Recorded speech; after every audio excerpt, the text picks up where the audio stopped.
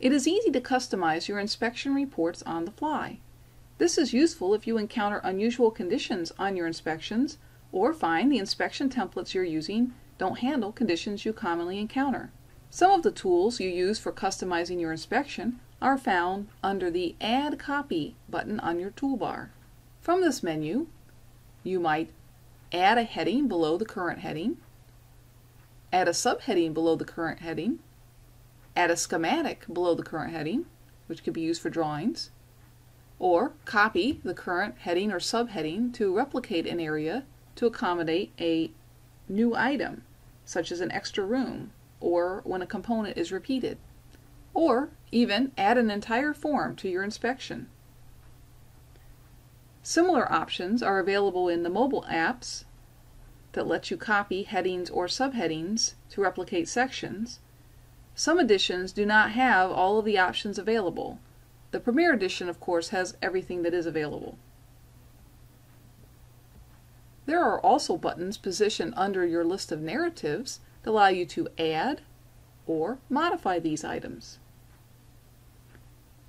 Let's see a brief example of how you might add new items while inspecting a roof.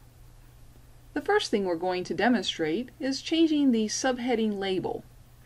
Let's change our label style to type. We tap on the label and our modify subheading options become available.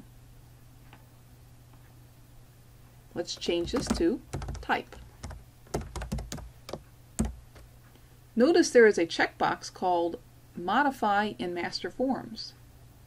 If you wish the change that you are making to be changed for future inspections, check this off. In this case, we're only going to change it for this inspection, so we'll simply click OK. Notice the label has now been updated in our existing report. We now want to add a means of roof access to the inspection, and notice there's no subheading for this. We can click the Add Copy option and choose to add a subheading. We now type in the name of the subheading that we wish to add.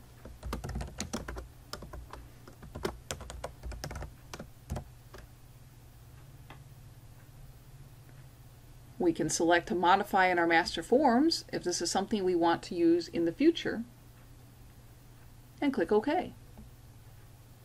Notice our new roof access subheading has been added to our report. We may now inspect our roof access.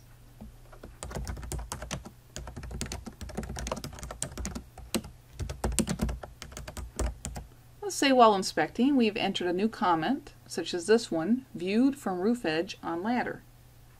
As we type the comment, we realize this is common text that we wish to use in future inspections as well.